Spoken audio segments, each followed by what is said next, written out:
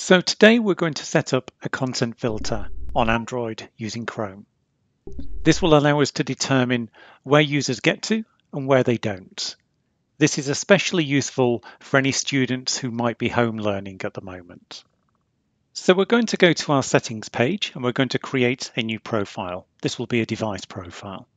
We'll give this a suitable name, such as Android Chrome Content Filter. And we'll hit Add Settings and we'll find Managed App Config because we're going to configure Chrome. We'll select Android. We'll select the Chrome application. This goes off and dynamically brings all of the different settings that we can actually go and configure. And I've put a link later to all of the different ones that we can do. So we're just going to add a few of them here. And the first one is going to be a block list. Now, because this is an array, we need square brackets. So we're just going to type in square bracket and a star to block everything. We'll now go to our allow list. I'm just going to paste in some entries here. We'll add a few more things as well, which are relevant. We're actually going to not have search suggest enabled. We're not going to enable the password manager, and we're not going to enable the default search provider as well. We'll hit save. So we're just going to spend a second to look at the values that we've just typed in. We've got URL block list, and we're going to block absolutely everything. We've got a URL allow list, and as you can see, we've typed in some websites here.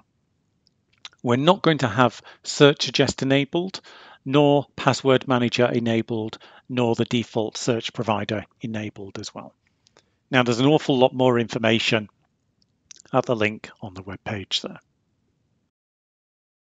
So we're now going to head over to our device and we're going to open Chrome. And as you can see, we can load cisco.com absolutely fine.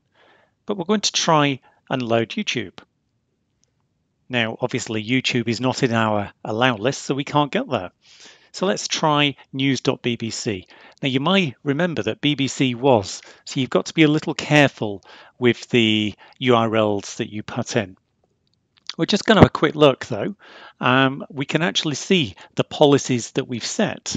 So you can see that we've got a star for our block list, and all of these are allowed as well. So we'll go to meraki.com, and this will fail because we actually put in our list HTTPS. So again, just be very mindful of the values that users could actually type in here. We'll put the correct HTTPS and you'll see that we can get that. Thank you.